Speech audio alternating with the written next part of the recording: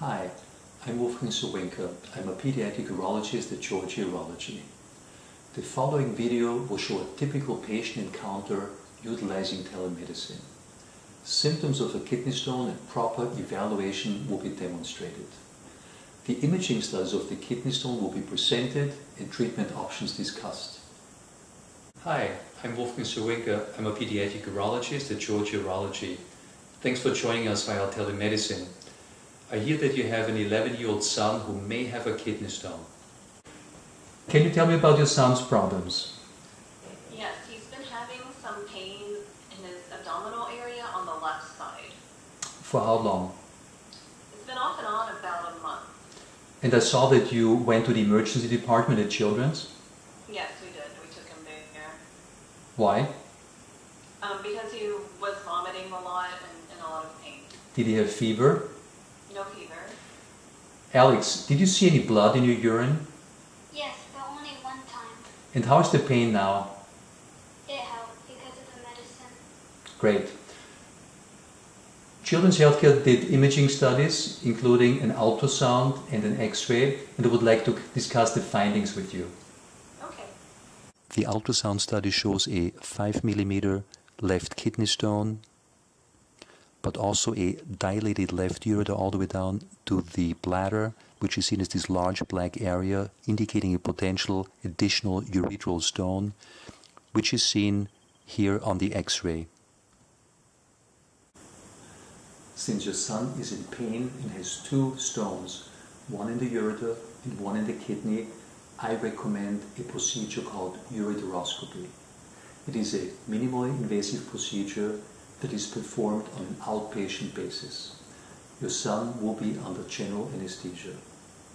Usually, ureteroscopy is performed as a single procedure, but sometimes it has to be staged if our instruments cannot be advanced through the ureter into the kidney.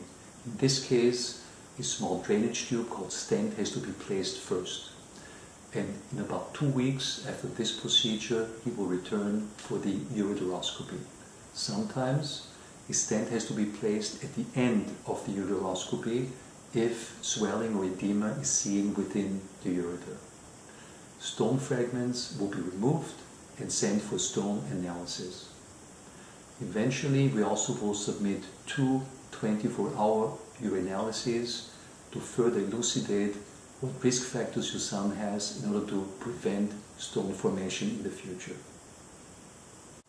This image shows the principle of flexible ureteroscopy.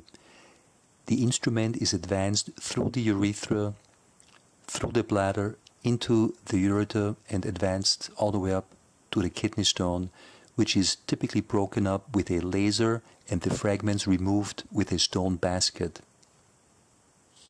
Do you have questions? Yes.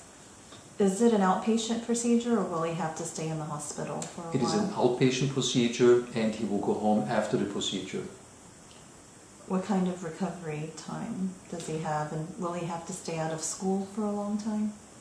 I would expect that there will be some pain and also some blood in the urine for about 48 hours after the procedure, and as soon as the pain is minimal, he should be able to return to school.